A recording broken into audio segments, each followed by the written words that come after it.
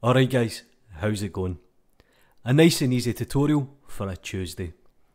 And this actually comes from a YouTuber question. And he basically asks, how do I make the ground transparent but keep the shadows?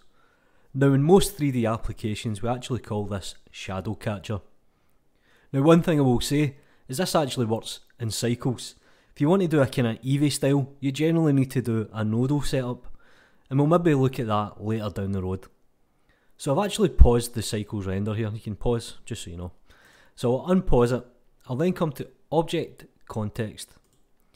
And I'll drop down Visibility. And you can see here, Shadow Catcher. Now I have my ground plane selected. I'll enable Shadow Catcher. And that's pretty much all you need to do. This is perfect for doing a composite into a real scene. Do me a favour guys, like the video, subscribe to the channel if you haven't already. Follow me on Twitter, I've got a few mates now. You know what to do. Peace.